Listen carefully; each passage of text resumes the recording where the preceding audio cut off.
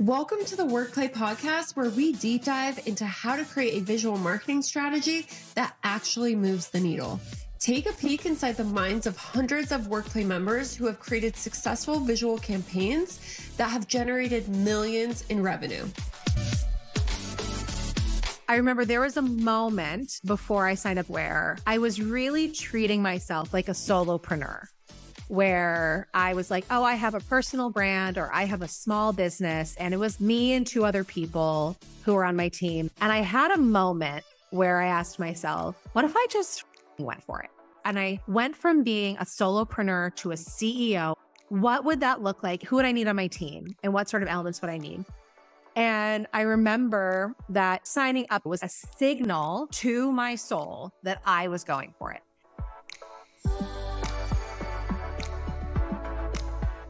Sarah Jenks, welcome to the Workplay Podcast. Thanks. I'm so happy to be here. You are what I consider a trendsetter, a trailblazer, especially when it comes to how you visually market yourself. And I want to break down your process of how you actually do that. But first, what is your business and how long have you been in business? So I am a priestess. I have not been a priestess the whole time I've been an entrepreneur. So I have had a personal brand for 14 and a half years, which is super wild.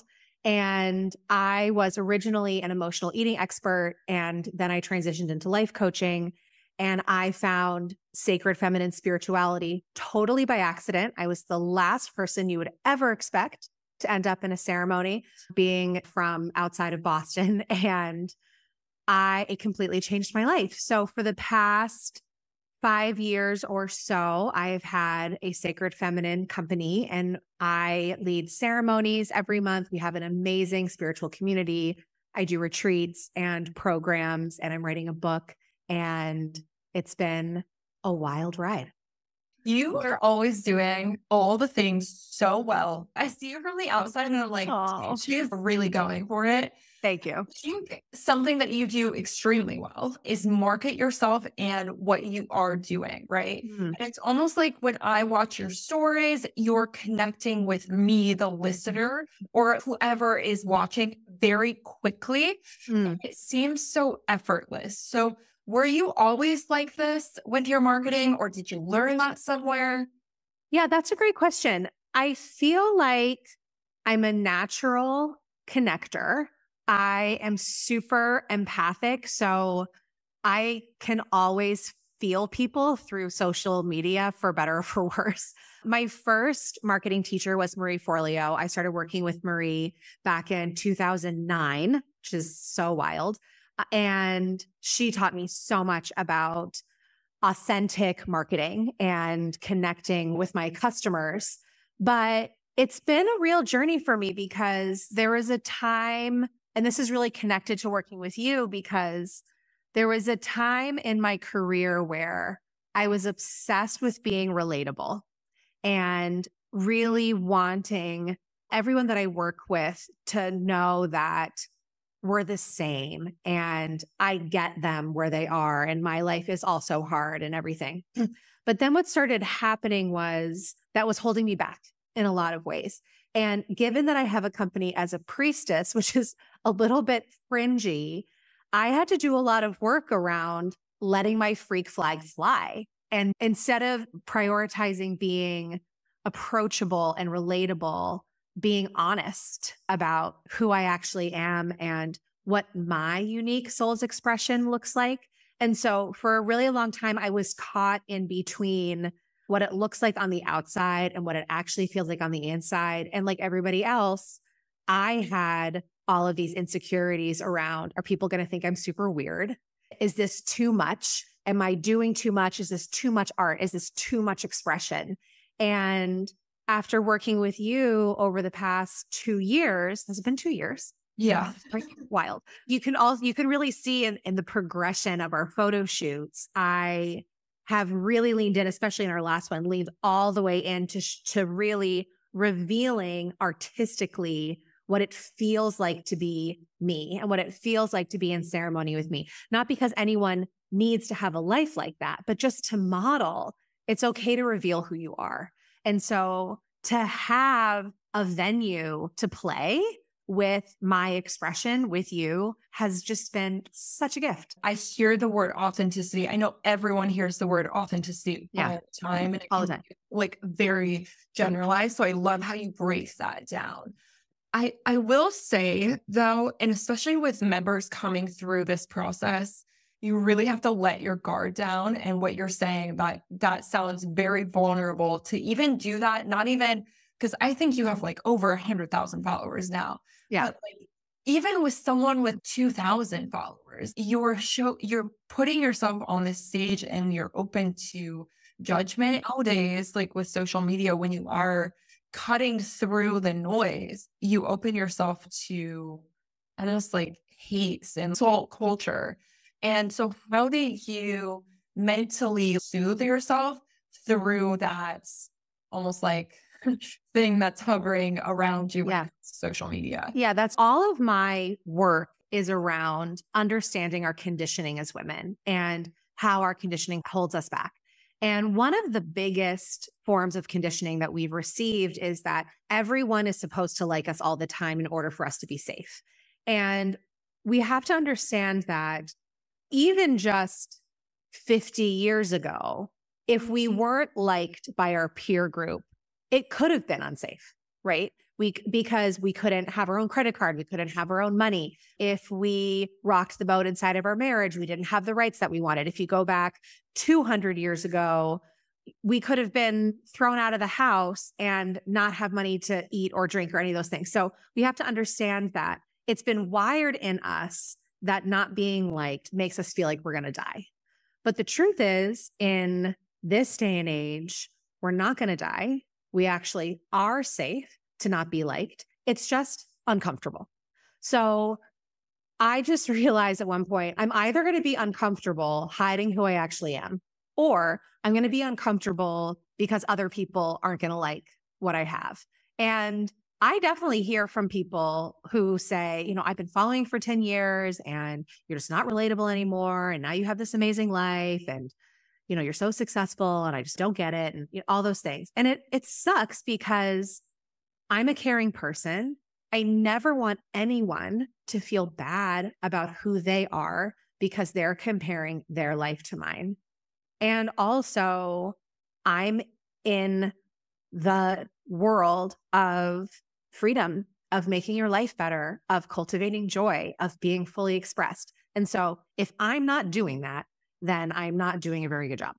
And I try to always show and communicate what it can be like for people, and to always encourage people to know that their life is not going to look like mine, because this is my life. My life is mine and your life is yours. And to really think about, well, if this isn't what you want, then what is it? And I think that understanding the conditioning really helps when we're getting over just letting it all out. I think that perfectly leads into what I wanted to ask you next, which is, I think with influence, there becomes this level of almost quote unquote copying. Mm-hmm. Oh yeah. Because people admire what you do, right? I really do think, because I see behind the scenes of this, because people come into the workplay method wanting to be like someone else. Mm-hmm. And then that realization of, oh, I have to be me. I'm taking myself everywhere I go. Yeah. Right? Yeah. But I do think at the core of it, it's like this inspiration feeling that they're getting, that you evoke specifically in your visuals. But I do think that there's a difference between copying versus being inspired. So yeah, I'm curious, where do you find your inspiration before a workplace shoot? And how do you make that inspiration your own, so you're not just another version of someone else? I want to say one thing about copying before I answer your question, because I think it's super important. So what people will often do is they'll think that my marketing is working because of my colors, or because of what I say, or because of the drum that I use, or because of the set, or whatever it is. They think, oh, if I do those material things, then my business will, have the same success as Sarah's. But that's not actually why it works. The reason why my marketing works is because it's an expression of my insides and I love it. And if my expression happened to look like Katie Souls, for instance, who's one of my best friends, where we have like opposite brands, we could not be closer. If I tried to look like her, no one would buy my stuff because it's a mismatch. And she's so successful because her branding is a expression of her insides. So it has nothing to do with what you're actually seeing on the outside, but what it has to do is the resonance of those visuals with the person who is holding the company. So that's super important.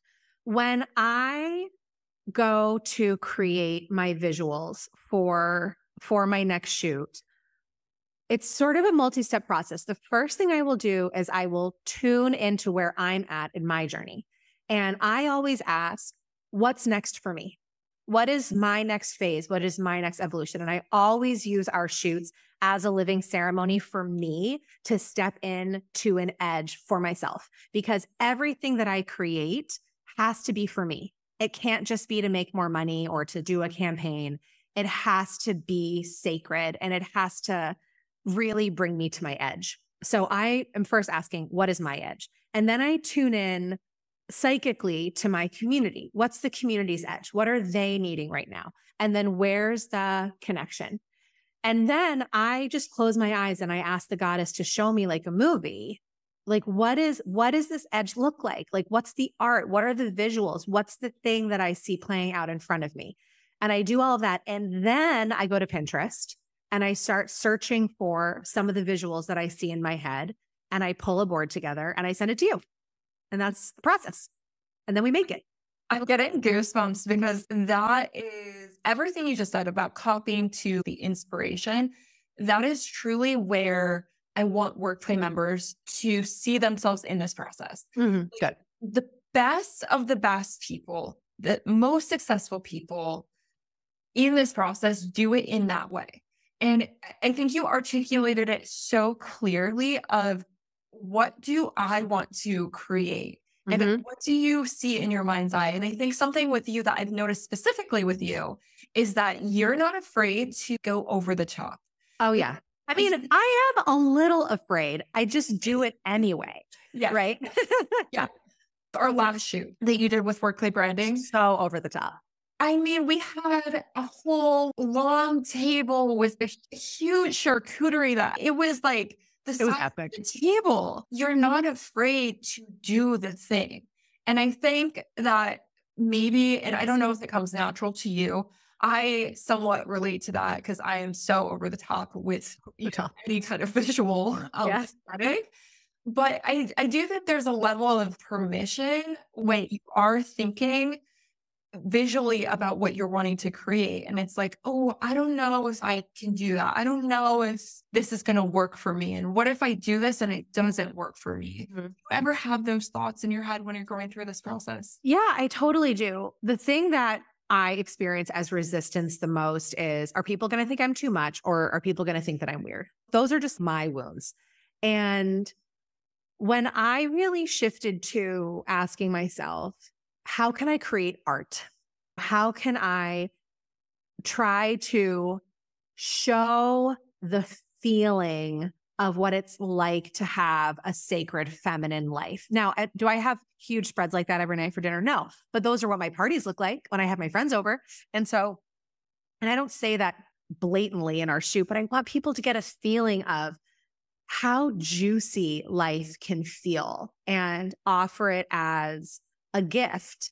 And one thing that was so fun about our last shoot also was we did a ceremony for the whole day. You know, we did a releasing ceremony. We had people share. We went into the woods. We did all the things. And so you were really capturing real and authentic emotions on the women's faces who came. And it was the best. It was the most successful social media campaign we've ever had. And it was the one where I was not concerned about being relatable at all. And people really resonated. Like our first reel that we posted of all of us in black standing around the fire has over 1 million views now. Oh my God. I know. So it's working. So what are the elements of a 6 to 7 figure campaign? I know that you've touched on what you yourself need to embody, but what do you think is needed from a more tangible perspective in order to execute that? Yeah, that's really great. I really love having consistent visuals. So when we do a campaign, it's twofold. We do a free offering and then a paid offering after the free one. And we have one visual like body of work for that campaign. And what that does is it has people get engrossed in our world for whatever campaign we are creating. So for this one was during October, it was over Samhain. The free thing we did was a rebirth ceremony. So we had women in black and women in white for our shoot. And then we did that fun because Samhain is also called the Witch's New Year. So we did like a fun New Year shot at the end. It was like, those are some of my favorite photos ever. Right. The nuts and bolts of how we do it is we do a 3 to 4 week lead up for our free thing. We always do a video trailer to launch it. And I love having the moving visuals. And one thing I did differently when I went into this shoot was I actually storyboarded the video trailer first. And so I knew exactly what shots we needed going into it, where in the past, you've taken B-roll and then I'll like try to sort of put a trailer together, which does work. But this one it was actually easier for me in the process because we knew we had all the shots. Then it's just like being really honest about what the program is and who it's for. It's like not rocket science. So much of it is just being unapologetically clear that you're offering something that you think is important for the people who want it. I don't believe in scarcity tactics. This is something that my marketing director, Kelly Taveras, has really helped me with is not speaking to the pain points anymore. So we're really focused in our company around speaking to the inspiration and the after and what women are wanting. And that's been super impactful for us. Wow. That's really, really cool. I also want to say that with the video storyboarding is that we are now offering video power-ups through Jacqueline. Oh my gosh, so great. To be able to do that sort of experience within the process. So. Jacqueline is the best. But she's amazing. I mean, she really knows how to get in there for that. She does. I'm curious because this could seem like a lot of work to someone from the outside looking in. Yeah. How do you keep up with the demand for different and unique visuals in your marketing? How do you keep the ideas flowing and reinventing yourself?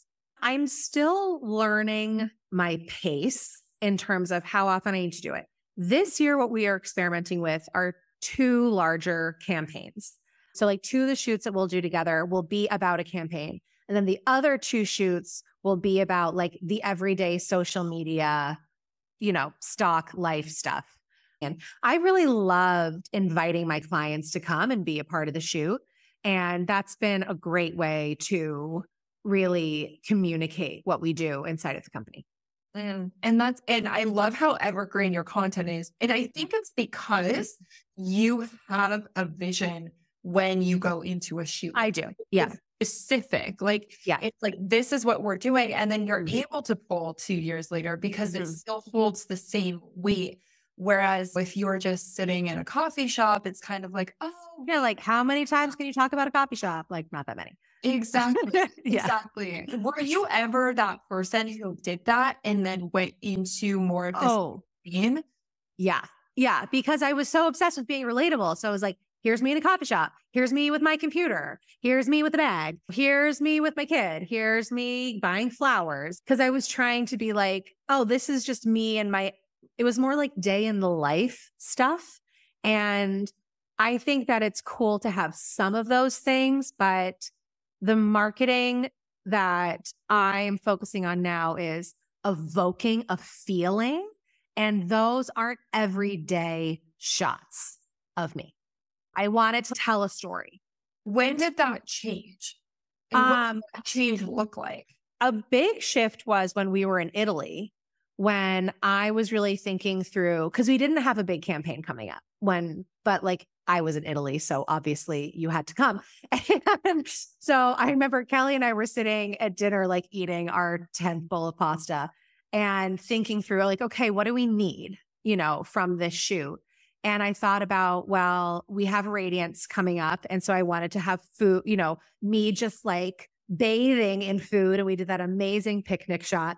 And I knew that like Sacred Start is a really big part of my company, which is a morning ritual guide that I have. So we got the most amazing Sacred Start shots. But what was so cool is that we really shot like 3 Sacred Start campaigns. So we got 3 very different visuals of what it looks like to do a morning ritual. And that was awesome because I could change clothes really quickly. I wasn't doing hair and makeup for those. And we've already done 2 sort of separate campaigns from the summer, and it doesn't look like it's the same thing. And so that was really great to switch it up really quickly. So that was a big shift. The thing I want to make sure I say to everybody who's listening is that I remember there was a moment before I signed up where I was really treating myself like a solopreneur, where I was like, oh, I have a personal brand or I have a small business. And it was me and 2 other people who were on my team that were part-time contractors. And I had a moment where I asked myself, what if I just fucking went for it? And if I just went for it and I stopped holding back and I went from being a solopreneur to a CEO of a company, what would that look like? Who would I need on my team? And what sort of elements would I need? And I remember that just signing up was like a signal to my soul that I was going for it. And because when you sign up to do 4 photo shoots a year, it's a big deal. And it is about turning up the volume on being seen, being heard, and really communicating my message in a bigger way. And so that was a really big shift when you and I started working together. I love that you say that, because at the core of the mission and the impact that I want workplace branding to have is essentially that. Because in the online space, there is this almost like underlying energy of solopreneur. I only have a lady on my team. I have to do what everyone else is doing. I have to say what everyone else is doing in order to make money, because that's what my coach is telling me to do, right? Yep. And when it comes to visuals, there was a huge gap. You can go and spend $2,000, $4,000, $6,000 on a photographer for one shoot to get visuals for your whole year.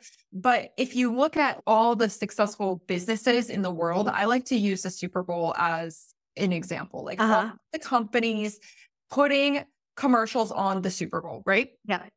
Every single year, they create a storyline. They evoke an emotion, and they're selling the same product. Like Coca-Cola has commercials over the Super Bowl every single time. Every single time they're selling the same Coke product, but it's a different story. It's a different visual, and it evokes a different emotion in you every single time. And if online business owners, small business owners, whatever business that you're running, if you were to do that in your visuals through your marketing, you're on a whole different playing field. Totally. It's not even a question. People are all of a sudden are like, whoa, you're treating your business like a full-blown actual company? Who are you? People are attracted to that. So I know that visuals are just one piece of your entire marketing strategy. What are some tools that you have in your toolbox, in your marketing, that you use that pair really nicely with your visuals? We use ManyChat. We love it. We do it in-house. And we used to work with School of Bots with Natasha, who's amazing. She's the best. We do a lot of email marketing. We do a newsletter every week and then a really robust campaign. We have back-end funnels, and we do Facebook ads. Our Facebook ads campaigns, we use all of your photos, and it's been working so great, just like gangbusters. And then we use Jacqueline for all of our videos. And that's really all the things that we use. But I have to say that probably the thing that works the best for us are our back-end funnels. And Kelly built all of those by herself. And they're just like going gangbusters for us. I know somebody talks about team, what a good team member can do when in terms of executing the final vision. I know, because you and I were really in conversations when I was hiring Kelly, because I was like, I don't know who I need, because we started working together before I hired her. And I decided to go the route of hiring this, like the scariest, it was like the scariest hire of my life, because she came from corporate and she deserved a lot. And I needed to become the type of CEO and run the type of company that someone of her caliber was going to want to work for. And so I had to really get it together for like the 2 or 3 months after I met her. And she has really taken everything to the next level. So it's been such a gift. And it means that I get to priestess and be a visionary and do the creative and do all the storyboarding for our shoots and tune in with the community. But that's like a whole full-time job in and of itself. So it's really nice to share the marketing and the strategy with somebody else. So beautiful to like watch that whole evolution and know that you have her. It's like, you can see the difference, I think. Yeah. So I'm going to get a little granular with this one. What does workplace brand shoot prep look like for you? You've got 3 kids, you're building a house. What does that look like? Any tips, any tools, toolbox? Yeah. So first I map out all the shots that I want to get. And so usually we do 7 to 10 sort of different looks. And I think about location and vibe. And I treat each look like its own thing. And I think about, what am I going to use it for? Like, what is this thing for? Then what I do is I order a ton of clothes in my brand colors. And I don't always think about each shot. I just order a ton of clothes. And then I try on all the clothes, see which ones I like. And then I literally hold my list of shots and I look at the clothes that I have and I just do a big old matching game. And that's how it goes. That's so easy. That's the easiest prep I've ever heard. Yeah. My wardrobe is insane now. And it's all because of photo shoots. I could probably get better, like Rent the Runway, but I have just like specific brands that I really love and they're not on Rent the Runway. So I just end up buying some like great clothes. But now my wardrobe is like off the hook. It's the best. And then you can be like on brand in person. I'm on brand all the time now. Yeah. You know? Yeah. Love it. I love it. Okay. So it takes a lot of effort to do this 4 times a year. Why do you think it's worth it to do it 4 times a year rather than once every 2 years or once every year, like the tradition? Yeah, totally. I have to think about, how can this be part of my own personal transformation? And so when I'm going through that 4 times a year, I'm evolving really rapidly. And it has to be for you and for your own expression. Else it could get tiring for sure. I love what you said earlier about it being art for you and changing it into, how can I create art versus I have to do this to sell something. The shift is really big. Yeah, it's really big. If you could give workplace members one piece of advice for going through this process, what would it be? Don't put so much pressure on yourself to have each shoot be perfect, because you have another one in 3 months.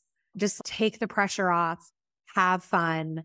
Another thing that I really love is have somebody else there who's gonna like just be with you in the process. It's fun when Kelly's there or when Jacqueline's there, when there's like a crew, it's like a big fun party. So if you're someone who's nervous, have a friend come and just be there with you during the day. I think that's beautiful. Yeah. Thank you so much, Sarah. I so appreciate you coming on and doing this. Where can everyone find you, see the work that you've done with the workplay method? Where can people connect? Yeah. So the best place to connect is on Instagram, Sarah with an H, Jenks, Jenks. You'll see all the beautiful photos, or you can go to sarahjenks.com, which is my website. Thank you. Yeah. Thanks, Lyra. Bye, everybody. Thanks for having me.